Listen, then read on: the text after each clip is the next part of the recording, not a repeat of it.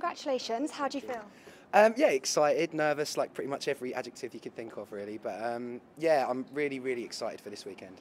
And how's the atmosphere backstage between you guys? It's actually quite chilled, you know. I'd like to tell you all that we're tearing each other's heads off and trying to spike each other's drinks and stuff, but we're just, you know, we're really relaxed. Like unfortunately for you guys, for people at home, like, you know, we've become really, really good friends, and we've kind of been through, dare I say it, a journey together, you know, and it's been emotional for everyone. And we've, you know, some of these people that I've met here, I think are going to be friends for life. So we're actually all quite chilled at the moment.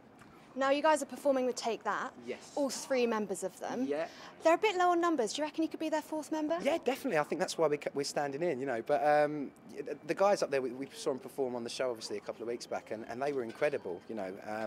So I don't think they really need any help up on that stage. It's just kind of an honour to be up there with them, really. And who'd your dream collaboration be with? I think it would be, you know, someone like Ed Sheeran, someone like Sam Smith, or particularly any of these UK artists that are really representing us sort of nationwide, you know, and really doing well. I think it's a really cool time to be an English musician or an English artist. So, yeah, any one of those guys, really. Now, there are rumours of a proposal on the cards. Do you reckon Wembley stage could be a good idea for you and your girlfriend? I've not heard any rumours. I don't know. Are you going to propose to me? Is that what you're saying? If you're lucky. Okay, great.